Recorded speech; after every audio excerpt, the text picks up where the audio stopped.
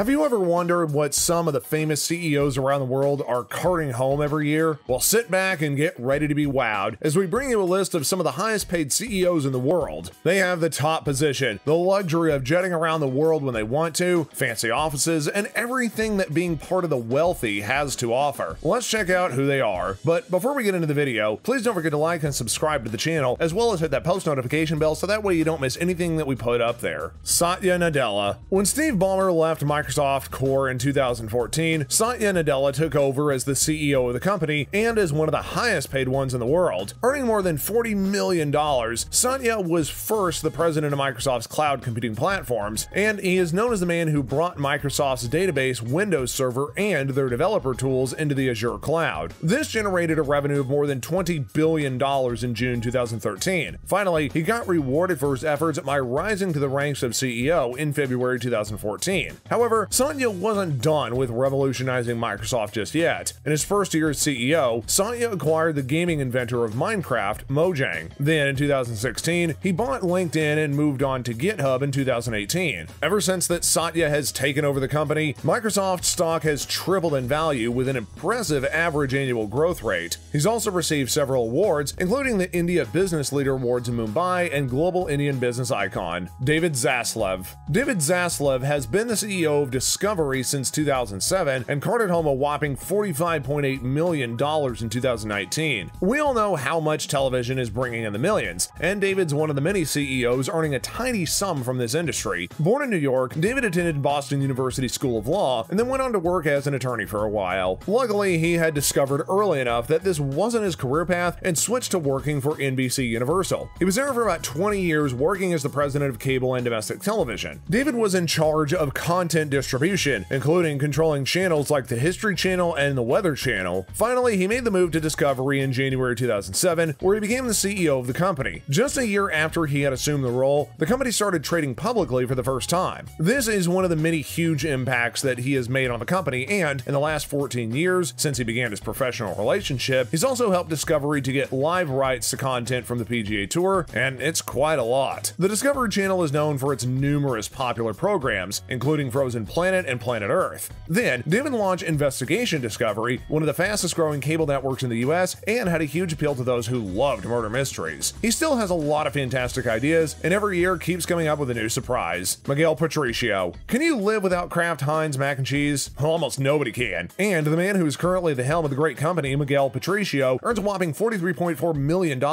Despite the fact that he's only been the CEO since July 2019, Miguel has worked hard in reshaping the company's portfolio and repositioning it among huge global brands. Originally, there were more than 50 separate business categories, but he downsized them to just 6 consumer platforms. This is one of the best decisions, as he is effectively taking the company towards a stronger growth direction. Before taking over as CEO, Miguel was occupying a senior position at Coca-Cola and Philip Morris. He also had many marketing positions since 1998, a testament to his level of experience in the industry. We look forward to the magic that he still has left to create at Kraft. Lisa Su. The current CEO of Advanced Micro Devices is the first woman on our list, Lisa Su. She got to this position through her sheer hard work and a ton of experience. Now, you may not have heard so much about this company, but you certainly have come across their products, maybe even used them at some point. Lisa earned more than $58 million in 2019, and we can all agree that this is a lot. Born in Taiwan, she left for the United States at just 3 years old with her family. As a young child interested in math and technology, her parents understood early enough and fostered her learning when she was just 10 years old. It was quite a regular thing for Lisa to take apart her brother's radio-controlled cars and then fix them back anew. This was a talent that just couldn't be ignored, and eventually, Lisa attended MIT, where she studied electronical engineering. No doubt about it, this is one of the hardest engineering courses out there, and she aced it. She later would go on to get her master's and then PhD. Lisa's first entry into the business world was as a technical staff at Texas Instruments, where she worked for a while before moving on to IBM as the vice president of semiconductor research and development center at the company. During her time at this company, Lisa made several innovations and got duly recognized with a promotion to the role of technical assistant to the CEO. Finally, she became the director of emerging products. Took some more years of working in different companies before she finally landed a role as general manager of Advanced Micro Devices. At this semiconductor company, Lisa was instrumental in developing computer processors. Her work ethic caught the attention of the management, and she became the CEO. As the overall head of the company, Lisa encouraged diversification and expanded the scope of the company, which included overall sales. sales. And so far, she's been nothing short of amazing, and we all know that there's more still to come. Sundar Pichai. With the $208.6 million that Sundar Pichai ranked in 2019, this startlingly huge amount is enough to break the record for the highest amount paid to a CEO anywhere in the world. This is what Sundar earns as the CEO of Alphabet. This is the Google parent company, and knowing how huge that this company is, it's not hard to believe that they could pay their CEOs this much. Sundar attended the Indian Institute of Technology, where he ended up getting a metallurgical engineering degree. He then got his master's from Stanford and proceeded to his MBA at the University of Pennsylvania. Back in 2004, Sundar started working at Google as a material engineer. He made a huge impact in the production management and innovation field, with his impact felt at the Google Chrome product. He was also crucial to important innovations in Google Maps, Android, and Gmail, making him a big deal at the company. Finally, Sundar became the CEO of Alphabet in 2019, and he brought his thoughtfulness and empathetic character to his role. With an approval rating as high as 96% from his employees, the stats speak for themselves in how well he was able to relate with others and move the company toward a stable work environment. Bob Swan. One man who has worked in pretty much every role in the tech industry is Bob Swan. He was the CEO of Intel until a couple of years ago, a role which he got in January 2019. In his first year as CEO, Bob earned a fantastic $66.9 million.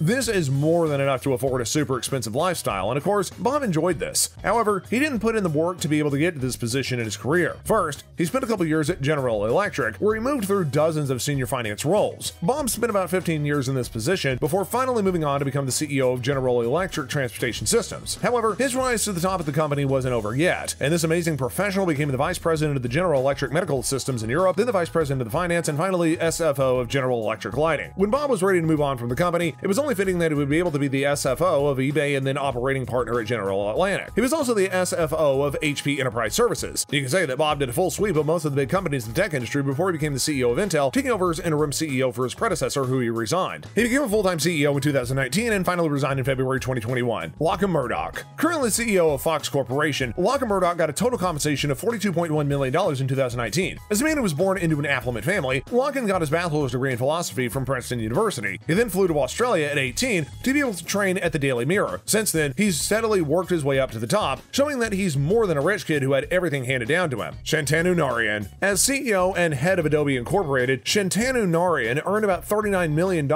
for his total compensation in 2019. This figure ends up putting him at one of the top paid CEOs in the world, especially as it's more than enough to fund a comfortable lifestyle with his family. With annual revenue more than $11 billion, it's kind of not hard to see how well that he's run Adobe since he took up the position. Shantanu grew up in India, where he got his bachelor's degree in electronics and communication engineering. He then got his MBA from the University of California in Berkeley, where he relocated to the United States. Luckily, Shantanu landed his first job at Apple, where he made a huge difference before he became the director of desktop and collaboration products at Silicon Graphics. In 1998, he got another offer that would change the trajectory of his life forever. It was a job from Adobe, and he went on to become the senior vice president of worldwide products research. Shantanu ended up taking the role of CEO in December 2007 and has held on to that position ever since. Bill McDermott. The CEO of ServiceNow, which is a popular software corporation, is none other than Bill McDermott, and he earns a pretty penny from being in this position in the company. As of 2019, his annual compensation was well over $40 million.